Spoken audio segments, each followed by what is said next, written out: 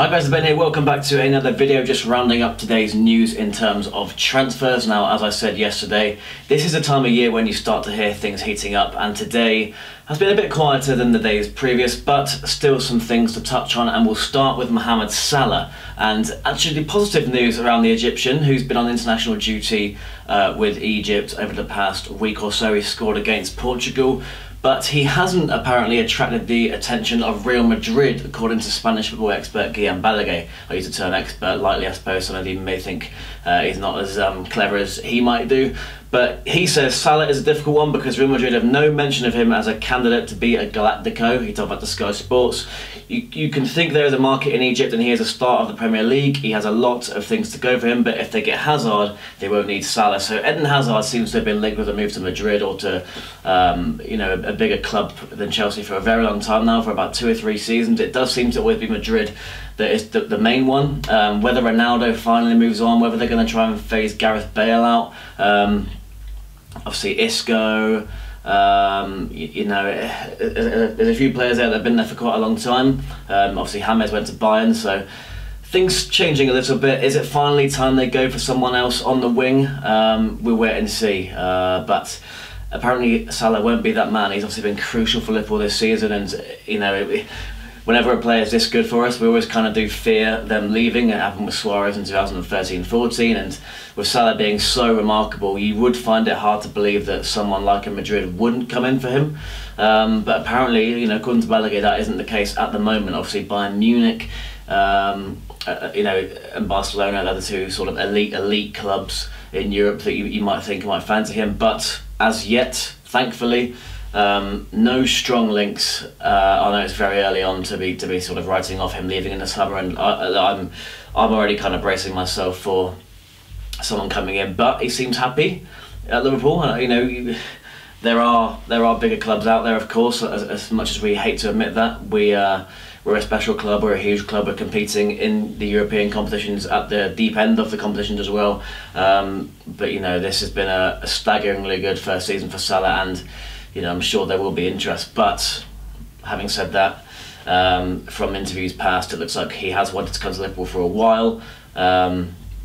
Enjoys playing on the Jurgen Klopp. How could you not enjoy playing on the Jurgen Klopp with this attacking football? He's getting all the joy in the world. He's playing alongside Roberto Firmino and Sadio Mane, and hopefully with the reinforcements that are coming in midfield with Naby Keita, and perhaps elsewhere too, he can progress even further next season. We can compete for the title. But for now, Real Madrid, who have always been the one club that have been mentioned in the same breath as Mo Salah since he started banging all these goals for Liverpool.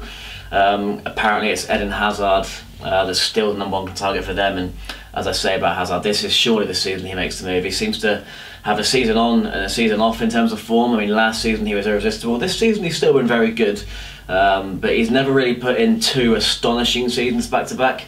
And it's all getting a bit stale at Chelsea, with Conte obviously probably going to leave in the summer. They may well come back with a new manager next season and win the title. You just never know with Chelsea. They seem to be probably the most inconsistent of the big 6 clubs in the league in terms of season-on-season performance. So maybe it's time they replace Hazard. Maybe it's time they start a bit afresh over at Stamford Bridge. And I'd welcome that if it meant that Salah is left alone. Now, another man that I want to be left alone is obviously Roberto Firmino. Now, there's obviously speculation around Lewandowski to Real Madrid. Again, it feels like it's surely the summer he's going to move, if he's going to make that move. I think this summer in Europe you might see a few big switches like this. Maybe Griezmann will finally move somewhere. Will we finally see either Messi or Ronaldo move? Probably not. Maybe Gareth Bale, but Lewandowski is one of the names mentioned. And I remember Rory Smith saying recently, I think it was on a BBC podcast, that if he did go to if Lewandowski did go to Real Madrid, then don't be surprised if Bayern go for Firmino. And I remember that completely took off, and people were saying that Rory Smith was starting a rumour about Firmino going to Bayern, when all he really did was kind of put 2 and 2 together and suggest that might be the case. That seems to be what Ian Wright has done. Former Arsenal striker Ian Wright has said to Sky Sports that they're talking about Lewandowski to Real Madrid, and if that happens, Bayern want Bobby Firmino. I don't know if he's just picked that up from Rory Smith. I mean, it's Ian Wright we're talking about. It's not exactly the most reliable of sources when it comes to Liverpool transfers. He described Firmino as unbelievable. So the article in the Echo just says that there's been speculation around the South American attracting attention from other clubs across Europe. There's not been much of that really, but again, as with Salah, he's kind of an irreplaceable player for Liverpool. We're not even targeting a striker this summer, so I think this is the point where we're going to build a team around Bobby Firmino. You know, him and Salah both in their sort of early mid 20s. These guys need to be at Liverpool for at least 4 or 5 years. You know, from now, I'd suggest, because they are a class above the calibre of player we've had in the years prior.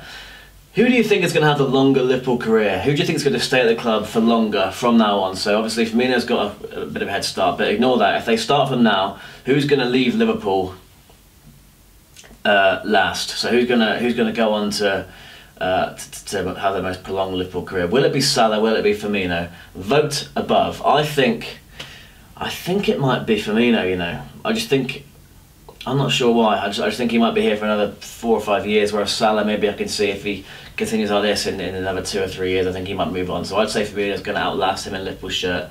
But let me know. Vote up there.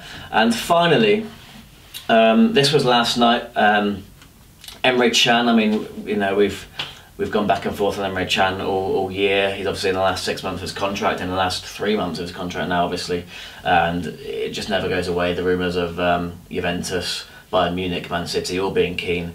And there was a report over the weekend that claimed he wanted £200,000 a week to stay at Liverpool, or in excess of that to stay at Liverpool. And he's responded, as I'm sure you may have seen last night, saying, "I've just returned from international duty with the German team and working coming back from injury. Interesting stories about me in the press. I'm no longer going to comment on any false stories or rumours. Looking forward to getting back on the pitch ASAP."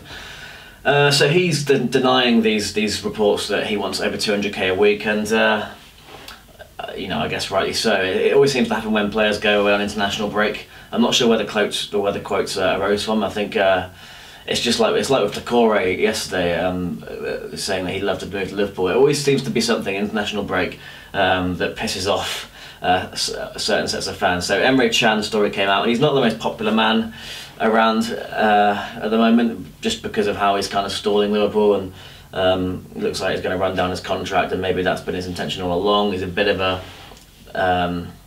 what's the word? He's a bit of a recluse. Like this isn't the first time he's found himself in this kind of situation. Obviously, we got him on the cheap from Leverkusen, and there was a bit of confusion over his departure from Bayern Munich in the first place as well. So he's a bit of a difficult guy to deal with, or his agent is a difficult guy to deal with. But I think we've got to come to terms with the fact that he will be leaving the club. I've pretty much accepted it, and you know, I think there's no surprise that we've already been linked with the likes of Jorginho, Decore, and Didi, and other sort of midfielders that can play in defensive roles. So Emre Can is probably going to leave, but these kind of comments are interesting, and you know, if he was demanding £200,000 a week when the likes of Mohamed Salah are on half that or whatever, then that would have been quite remarkable. But he's obviously very confident in himself, and you know, his quotes the other day were that he thought he could play for a very big club next season. So you know, whether that means whether he doesn't think we're a very big club, he's not going to be the most popular man once he leaves. I don't think people are going to hold him with much fondness, especially if he carries on talking himself into a hole like he is now. But there you go. So not much news in terms of incomings today. Only really the Firmino and Salah stuff, which isn't really big news. It's just, especially on Firmino, I mean, I don't think anything's going to happen there. And Salah, it's good that Balaguer thinks that Madrid are more interested in Hazard. And Emre Can is what it is. I don't think it makes too much difference to any of us. So, as I say, I'll be back with some more transfer news very, very soon. Subscribe to this channel if you're new, because I'm going to go right the way through the summer, as I did last year, talking through all the transfers, giving my opinions on them, obviously match previews, reviews, logs and everything as well to come. So subscribe, please, and follow me on Twitter, Instagram, Snapchat and Facebook. It's Ben Might Say on all of those platforms, and I'll see you next time.